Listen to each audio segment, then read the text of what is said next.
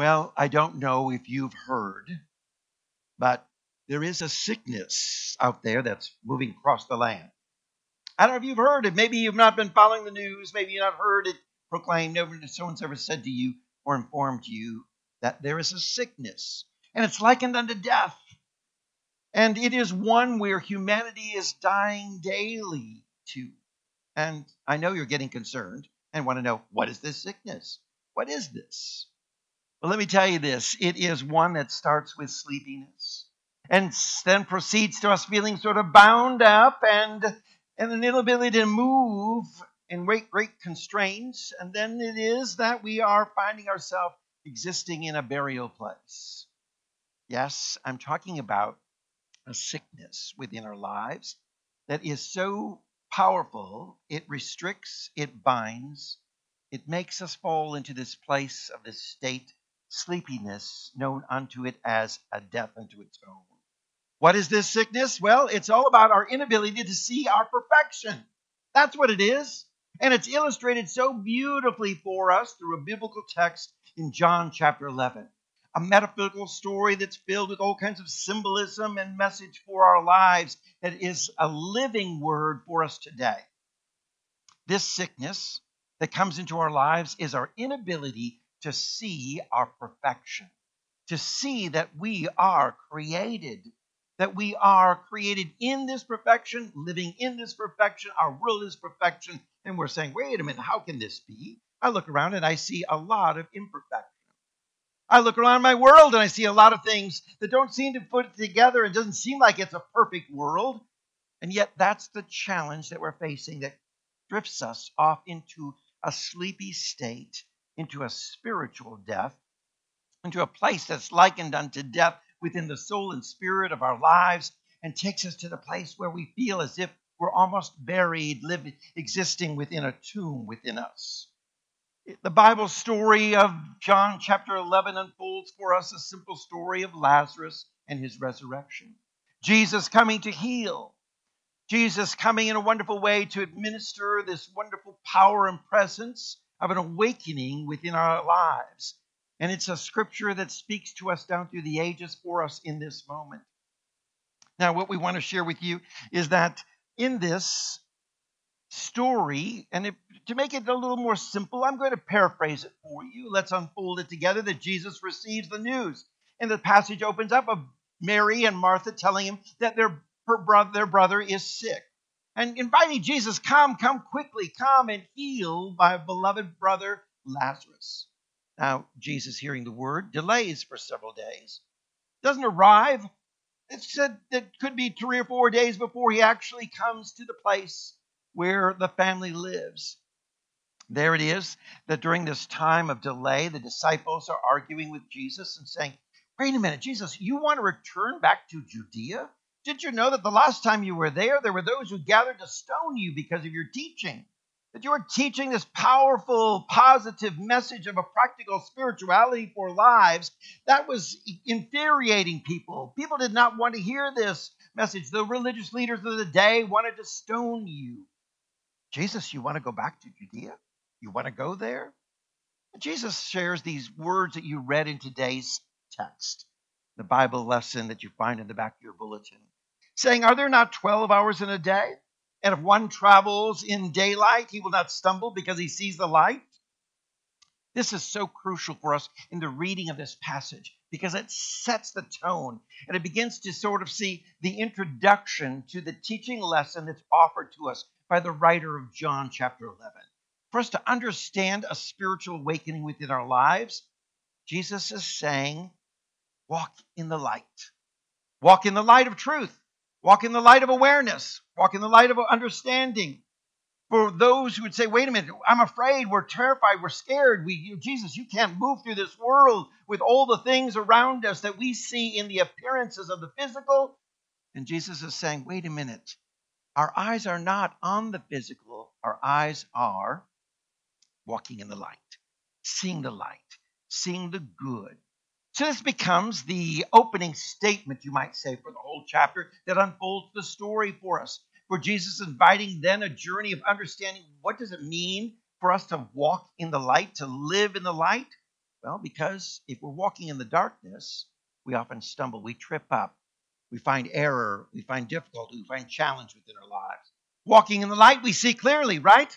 The light illuminates everything within our pathway, and we have the opportunity to walk and move in a world in the realm of the spiritual, having an eye or a vision that's open and clear.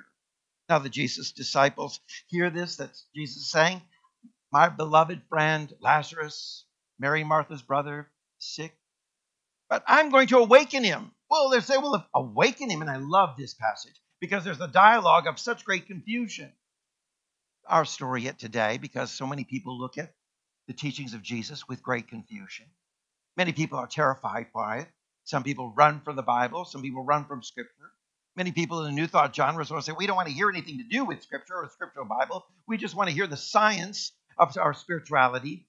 Yet all of it unfolds through the Bible. All the great religious leaders and teachers of our New Thought journey have all found spiritual truth to be their very roots of the teaching that they offer for us. It's a Bible-based consciousness.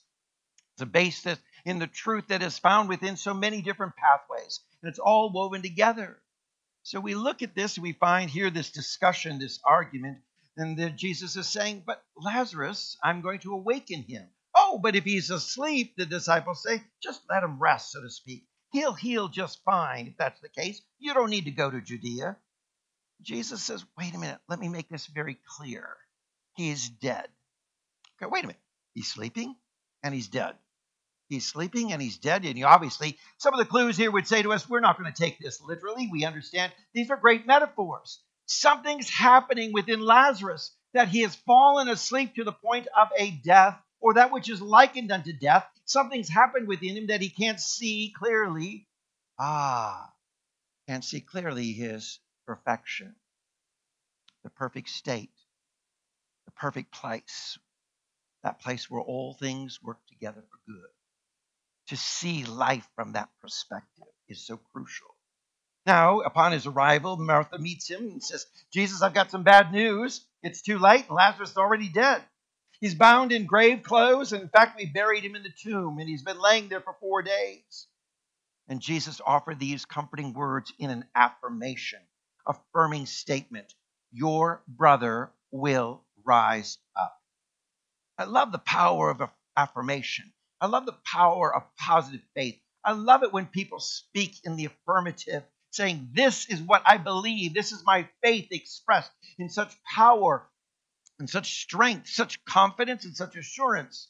I love it when people speak in that way because it's a kind of faith that's not wavering in any way whatsoever. I love it when people offer prayer treatment, when people are joining with us in prayer and believing and saying, this I believe, I affirm this. The beautiful words of Jesus with that power of affirmation brings comfort to Mary and Martha. And they understand, yes, well, you know what? This will happen someday. But no, Jesus is saying this day. In fact, let us go to the tomb, roll the stone away. And Jesus calls Lazarus forth. And he comes forth out of the tomb. What is this story all about? Is it a story about Lazarus' physical death and resurrection? Now, wait a minute. Do we not know that the scripture says it's appointed unto man once to die? So did Lazarus die of physical death and was resurrected to die again a physical death someday later on? You see, that wouldn't make sense, would it? Then because we see it's appointed unto man once to die. So there is a physical death of the body once in this journey that we travel in this lifetime. You see that this is the unfolding of something deeper and metaphorical within our lives, that we want to tear apart the passage and say, wait a minute, I want to look deep, deep, deep inside. I want to see the truth that's hidden behind this. I want to unfold something more. I don't want to just read this literally and miss all the nuances that are there for us for our lives. Because this whole instruction, this passage and story is unfolding with the overarching theme, walk in the light. Walk in the light of awareness. Walk in the light of understanding. Walking in the light is what Jesus says. If you don't, you're going to stumble, you're going to trip up in life. And what is this wonderful understanding? It's this perfect awareness of perfection within your life and who you are as a creation of God. In this, we find that the story is then just speaking of Lazarus sleeping. that soul, that spirit, that consciousness that has sort of drifted away from the awareness and has fallen and sort of drifted off to sleep. Like we too get sleepy. How many of you are sleepy right now? Okay, what do we got to do to wake you up a little bit? We too, our eyelids get a little heavy. We drift off, we sort of lose consciousness. You've gone off in mind and just found a restful peace, and you listen to the lull of the voice of the pastor, and oh, yes, okay. Getting a little sleepy-eyed. What we find is that we miss so much in that sleepy state. Our vibrant faith now loses its intensity. Our confidence and our knowing slips away as we drift off into a sleepy state. And we become lulled away to sleep, and our consciousness dulled then. We don't see life in great clarity. We are now walking in a dimmed room or a dimmed environment in the darkness. And we're susceptible to stumble. And Jesus says, wait, come back, walk in the light. Walk in the light. Come on, wake up, and come to this wonderful awareness. Come to this light, to this understand that we are able to live with an understanding of innate perfection that we were created in God's goodness. For we are this wonderful perfection. Now, I want to say this. How many of you have had birthdays? We seem like I had a lot of birthdays this last month, and some birthdays yet to come up in our congregation in the month ahead. A lot of people are looking at your age in the physical realm. I want to say this. When we're looking to see ourselves in this wonderful aspect of perfection, we're not our age. We are our energy.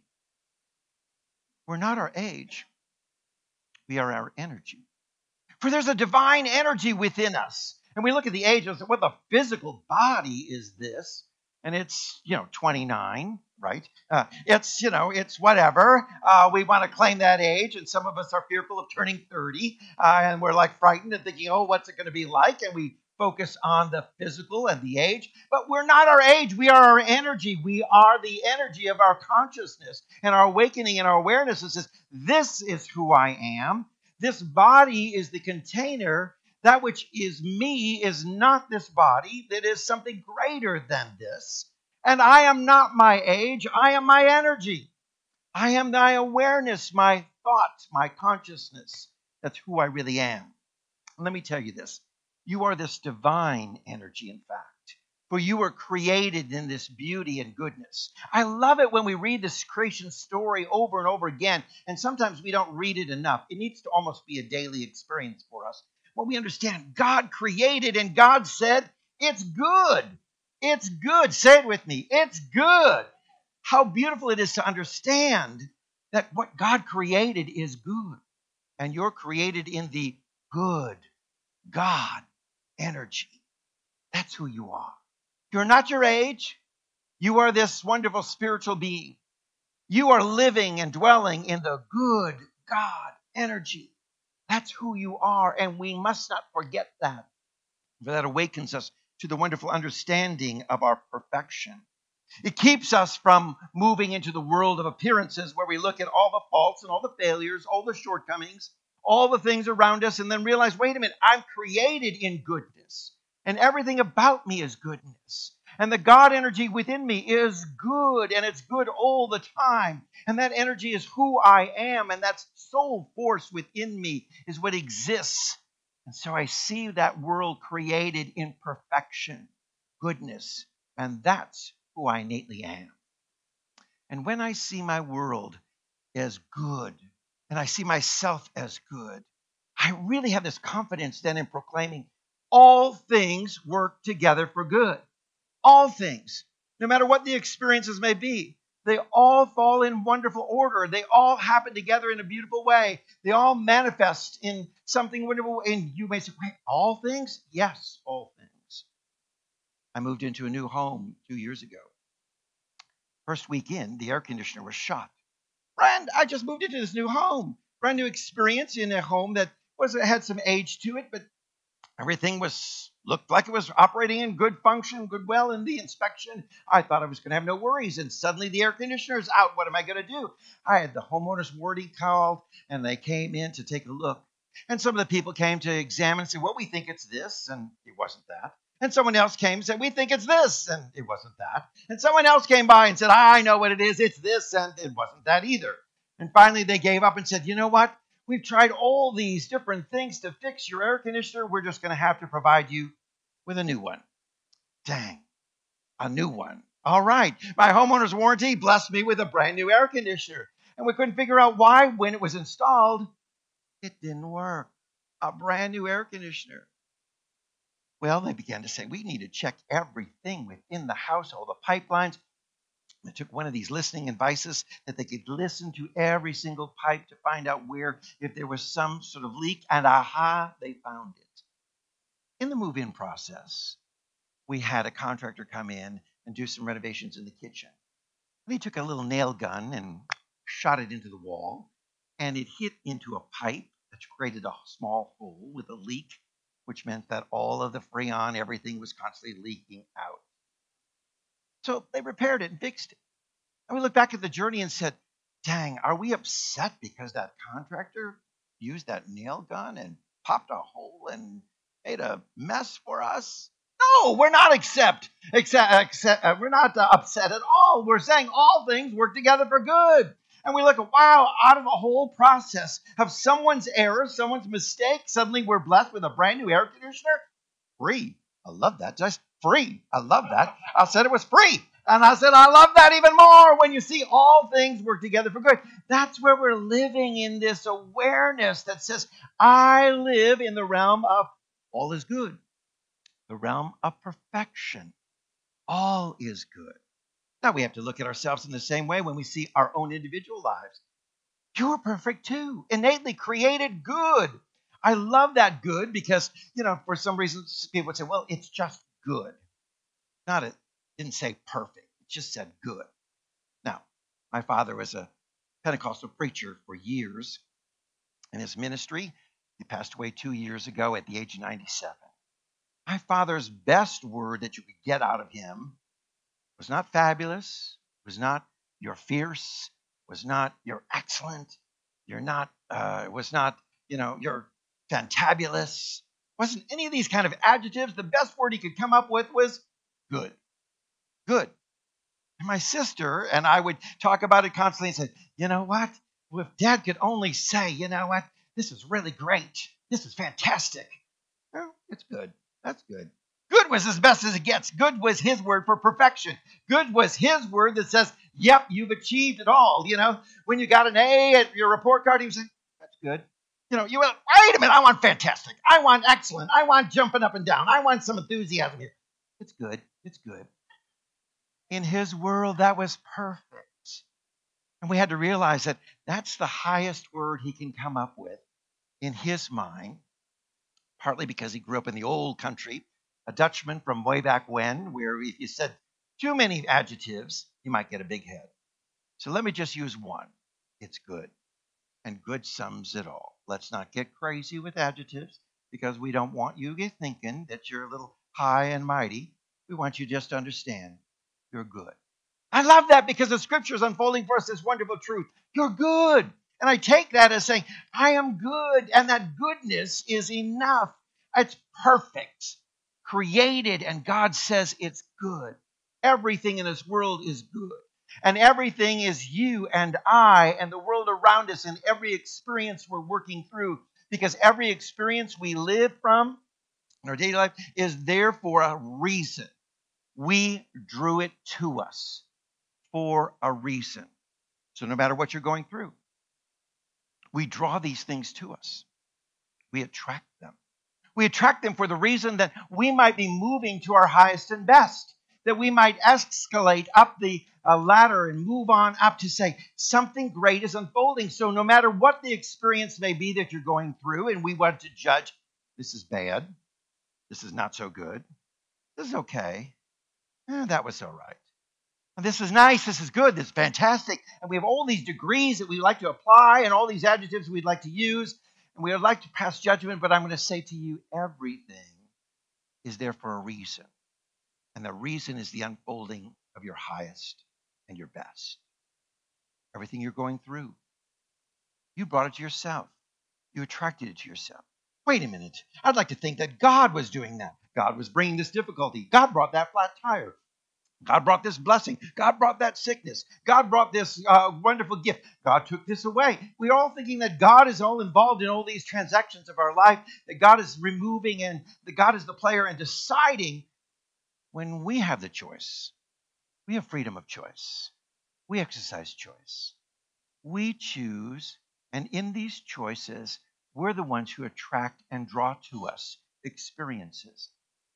But every experience is for your highest and best. Everything will come to your life. It'll unfold in your life to bring about a purpose of the unfolding of the highest and best. In the Course of Miracles, it states that all things that unlike love will rise to the surface for the purpose of healing. So the goodness is that everything unlike love is rising up within your life for the purpose of healing, like molten metal being heated up and all the dross and impurities coming to the surface, that you can skim it off and have greater purity in that molten metal. So it is. Everything that you're going through is this moment of, it's perfect. It's perfect. Wait a minute. These things that I'm going through, you say, Pastor, they don't feel perfect. Oh, but they are. For they're there for you in the growth process, for learning and experiencing and unfolding the highest and best in your lives. I can say in the journey of my own life as a pastor and in my personal life, going through all kinds of challenges that have come my way. Though 42 years of pastoral ministry, I think about all the things that I've gone through, good, bad, as we might label them. We might like to call them joyous celebrations or various great challenges, but all of them drawn for the enriching and the development of my own spiritual life, I am grateful for. I am grateful for. As a congregation, next Sunday, we celebrate our anniversary. How many of you remember the various floods in our old building? Yes, the leaking roof, the water damage, the disasters we've experienced through tornadoes and tropical storms hitting that facility. Yes, and we thought, wait a minute. Oh, did we stop to say, that was perfect? That was good? Because it was. Because it unfolded renovations, and we were blessed through each and every experience. How about the times that it came to a point where we were saying, wait a minute, where will we go next? And then we find an offer for someone to buy our former building for us to purchase this one that we're celebrating next week, 3 years in this lovely facility, and being able to write a check, cash. Oh, I like that. Did I say cash? Yes, I like the sound of that. Cash. Writing that out and being able to say, here it is. This building we were able to purchase. You see the blessing, all things working together for good, though we may label them in some way a challenge. You see, that's why it's so important that we don't fall asleep, that we're walking in the light, that we don't drift off in a sleepy state away from this realization. Every day is a good day, a perfect day, for it's the day the Lord hath made, and I will rejoice and be glad in it. I will rejoice because I see the perfection in it. I see the unfolding of the goodness. I see that everything that is there is good because it's designed for my highest and best. This is for your own good. You know, as a little kid, I can remember when I did something wrong, my father would pull me aside and said, I'm sorry, I'm going to have to give you spanking, and this is for your own good. And it's going to hurt me more than it's going to hurt you. And I would say, well, Dad, then don't do it. I don't want to see you hurt. I just don't want to see you suffer. Somehow that bargaining chip didn't seem to work out for me very well. But he would say, this is for your own good. Okay, so this was their mindset of saying, I'm trying to help you for your highest and best to unfold, that you understand and you learn through this process. So it is. We grasp this then awakening. If I'm walking in the light is every step I take, every move I make, every day I participate in. It is good. It's perfect. And I see myself as perfect. And I see myself as the goodness of God unfolding in wondrous and beautiful ways. We find this then that we see, let's look at this story of Lazarus as it unfolds with so many beautiful metaphors for us. First of all, the name Lazarus means whom God helps. And as we look at every Bible text, the key to understanding it is put yourself in the story. You are Lazarus. That's right. You are Lazarus, whom God helps. That's right. Let's say it with me. I am Lazarus, whom God helps. I am Lazarus, whom God helps. That's the beginning to understand Scripture, is put yourself in there, because the Bible is the psychology of the soul. The Bible is Scripture, is unfolding for us great truth and teaching that offers us the light for the pathway. The only way we grasp it is when we begin to see it's our story, written down through the ages for all of humanity to understand. I am Lazarus, whom God helps. And how important it is that we understand that Lazarus represents the strength, the spiritual strength that comes to mankind.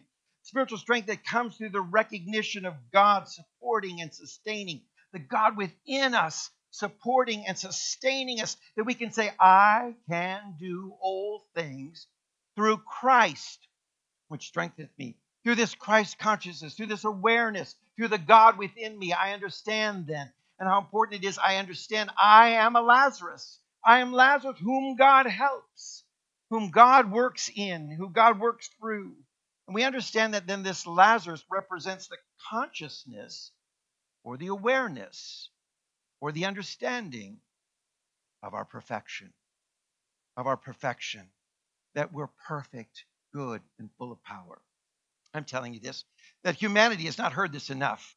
And this is why we are so sick and falling asleep and moving to a sickness that is like unto spiritual death in our lives. People don't tell each other you're good. You know, how many are so quick to say something on Facebook that you're bad? Woo, I'm going to tell you this. I look at Facebook on a daily basis to help promote ministries and church and activities that were going on. And I'm looking down as I scroll through, and so many of the comments are, you're bad, he's bad, she's bad. This political person is bad. This thing is bad. This is the bad thing that's happening in the world. And where do we find the phrase, you're good? Humanity is not expressing this. The goodness. And I'm going to tell you this, you're good. And if you haven't looked at yourself in the mirror, you're perfect. And looking in the mirror of your spiritual life to see your soul in its perfection, the living essence that you are. It's gorgeous. It's beautiful. It's fantastic. I'm going to use some adjectives that are better than good, even more, that go higher up. Because I want you to understand that someone is telling you you're good. That I, as your minister, is telling you you're good. I see your innate goodness within you. I see the God in you. I already see the goodness, and I want to call it out. I see good in you, and in you, and you. I see the compassion. I see the love. I see the grace. I see the beauty expressed. And I see you in this wonderful goodness that is this good God energy in you. And that energy that you've been created in says it will never leave you nor forsake you. I don't care what age you are in this physical realm. That goodness doesn't grow old. It doesn't become too ripe. It doesn't become out of date. It's not passé. That goodness is there in you, for it's innately in you. It's who you are and sustains you throughout all eternity. Your perfection is there. So when we find that we lose this consciousness of this goodness, of innately who we are, then what happens is we suffer and we fall into this point of being like Lazarus, where the world is crying out, come, Jesus, come, because my beloved is sick. My beloved in the world around us has lost sight that they're good. A few weeks ago, we received word of a dear friend of ours. The family, the wife was our veterinarian who took care of Robert's horse. They had adopted a son, brought a child from Russia, and raised that boy to love horses. And at every horse show, we would see him competing. Robert would ride his horse, and Colton was his name. He'd ride his horse. And he fell in love as a 16-year-old with some young girl who had a different agenda for his life, and said, I think, the two of us need to run away. And even at 16, and you leave school, and she was a little older, and we'll set up a life together. And over the time they had children, 2 children, in a matter of just a few months, it seemed like. And suddenly she's saying, I don't want you anymore. And he's devastated, the love of his life. You're not good. You're a loser. you're not worth of any value. He comes back home to live with his mom and dad and feeling defeated. He meets this young lady who invites him to join her at his family's dinner and so she could introduce him to the mom and dad. And after the dinner, she calls him and says, my parents just don't feel you're good enough for me. And that night, he hung himself. We live in a world that's fallen asleep and not aware of our innate goodness. And we listen to the words of the appearances around us and the judgments and the voices. It becomes a sickness that drives us into a slumber, that drives us into a state of feeling as if we're spiritually dead, void of the love of God, void of the love of humanity, void and empty of all that is of our perfection and a realization of it. And then we sometimes take those measures like Fulton did. We find in this story that Mary and Martha were like the whole world. They symbolize the whole world as under this hypnotism of this material belief or the belief in the appearances. Mary and Martha are saying to Jesus, it's too late. It's just too late. You screwed up, Jesus. You missed the boat. You didn't come on time. Had you been here a few days earlier, the whole situation could have been different. But it's just too late. I'm going to tell you this. It's never too late. Because God doesn't know time like we know time. And if it was too late in the realm of the physical world, people would, if everything would just, and that's what we lived by, the resurrection of Lazarus would have never happened. The story says it's not too late. No. Oh, but he's dead and we put him in a tomb. We bound his body up and wrapped it all in. Honey, it is too late, Jesus. You missed the boat here. It's final. It's finished. And this is our world today. We are the Mary and Marthas, and we're surrounded by them, where we keep saying, you screwed up. You messed up. It's too late. You forgot your perfection. Yeah, well, look where you are now. You're a mess. It's just too late. But here's the beauty. Jesus said, no, your brother will rise up. He will rise up to this wonderful resurrection, awakening, a spiritual awakening. And this is the beauty for our lives, that we may think, wait a minute, it's too late. I screwed up. I missed out on this. I should have known. Had I known that I was really this good and this perfect, I would have lived differently. I wouldn't have had self-doubts and fears. I might have lived out self-acceptance a whole lot sooner in the journey of my life. I might have been more confident. I might have been more successful in my life. It's not too late. It's not too late. Where the Spirit within you will rise and rise up. As Jesus said, your brother will rise up. For it is this wonderful awareness, then the opportunity for us to awaken is there and walk in this light. The beautiful passage of Scripture says, we fix our eyes not on what is seen, but what is unseen. Since what is seen is temporary, what is unseen is eternal. From 2 Corinthians 4:18. Our eyes move then to that which is unseen, the spiritual realm of the world around us, not the physical, not the material, but to see with the eyes of God, the eyes of the divine, spiritual insight, to see the good that's all around in our world. Jesus said he's not dead, he's just simply sleeping. And the wonderful awareness is what awakens him to the I am consciousness within each and every one of us. The I am. Jesus said over and over again, I am this, I am that, I am. What were the words that were given to Moses when Moses cried out? Who do I say sent me? I am that I am, the divine within us. Jesus went to the tomb in the spirit of the I am, proclaiming, I am the resurrection.